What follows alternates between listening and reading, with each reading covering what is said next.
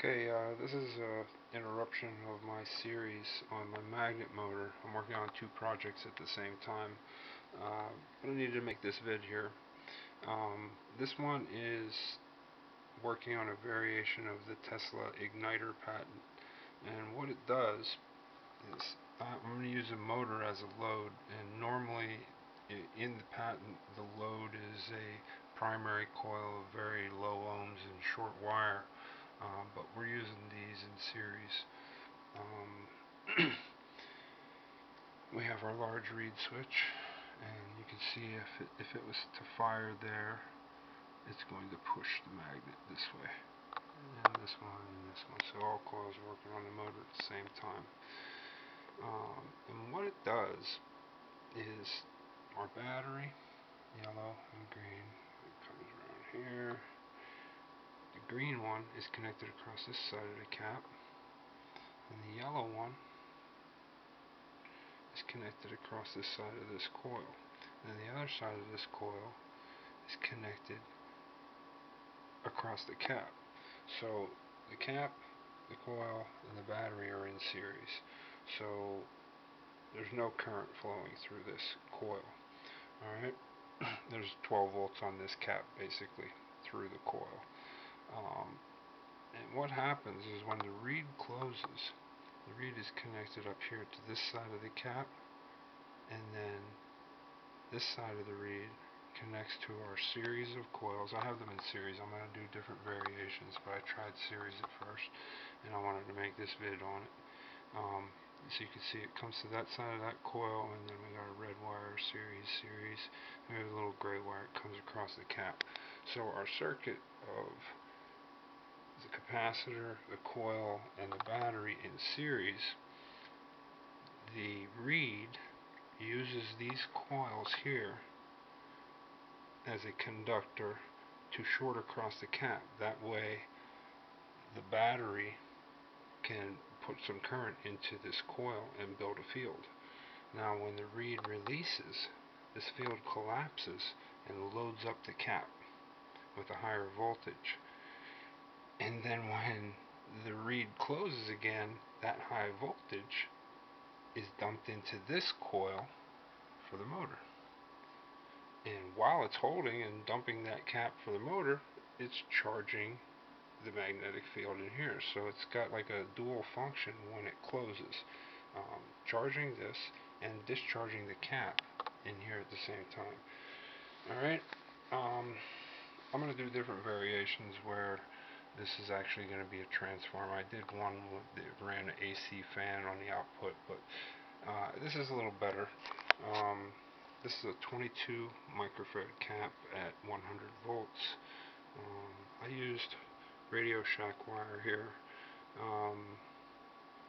It was the 30 gauge, I think it is. Just one roll of it, evenly spaced across there. So we're going to bring in the reed. I'm just going to give it a little spin. You can hear it. I'll turn off the light so you can see the reed. It's a nice blue glow. It's not, the camera is showing it more than I can see with the naked eye. But it's not a damaging spark. If I take the cap out, it will damage. So if I have this reed just hooked up like a regular pulse motor to this battery, and these were in series, this reed would be having a hard time. It would be big sparking, I'd have to get rid of sparks and everything. But these are, I think they're 0.9 ohms each, so now they're in series, so that's 2.7 ohms. Actually it's less than that. Let me see, 0.14 times 3. I have to do the measurements on them. I haven't measured these in a while. I forgot what they were. But what we're doing, what Tesla says in his patent, is that we can charge this large inductor up with magnetic field, and this is 22 ohms, this wire, and the time that we have the battery on this, we're going to be using less current than if we ran the pulse motor alone. And so you're saying you use less energy and by charging this cap and then dumping this cap in here and getting impulse. So it's working for a pulse motor here and it's doing okay. It's not real fast or anything. I'm going to try some different capacitors. I just tried this coil. I had tried this coil once before on a couple of things and I wasn't impressed. But here I gave it a shot on this one and she's running. So that's good. I mean, this is just a tiny little cap. You know, really, it's only big because it's 100 volts. It's not too small, not too big. But I like it. It works nice. I had to solder some resistor leads onto this thin wire so I could poke it into the board. I just put one little jumper down there so I could connect this lead for the battery. Because it's not going to be pulling too much current, so I just used the alligator leads. I wasn't really worried about that. I need to try some different configurations with this too, make it larger. One of the key things that what I have to do after doing some experiments and getting it running and different things, and then write down exactly, you know, which components did what, and, you know, RPMs and different things. Then what I need to do is find out how much current it used within a certain amount of time, at which voltage is on the battery, and then I need to run this as a pulse motor, and it's going to run faster because this load is a lot smaller than this, but it's going to draw so much current over so much period of time. And we should be able to calculate, you know, basic amount of energy used to spin the wheel. But it's interesting. So far, I have some other coils that I have to. I went through a bunch of them. I got a little mess here with the caps. This bulb I wasn't using for anything. That's my old board. Just trying some different things. I have some larger transformers and other inductors that I want to try. But so far the reed is holding up really well. I think I only got 8 of these left because I burned them up on so many projects, you know, taking things to the limits.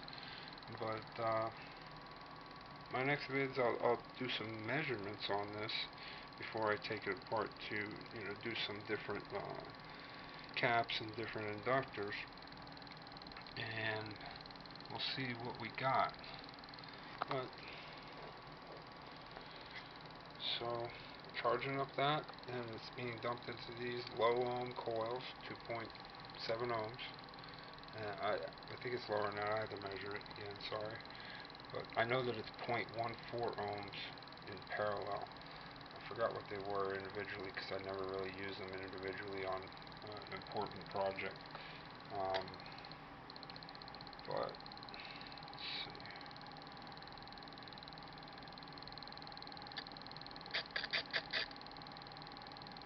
But the cap is definitely keeping the switch from going funky. I did this with a relay, with the what was it, the AC induction fan on one of my recent videos, and it was really destroying the contacts on the relay. But here we're doing fine. This little blue glow is nothing to worry about. I can barely see it by eye, and the camera is picking it up. So that read will last a while. When you get those big lightning, random looking sparks, that's bad. But anyway, just wanted to show this. I've been telling some people that I was going to do this for a while, and finally got something that I thought was worth vidding. And see you on my next vid. Thanks.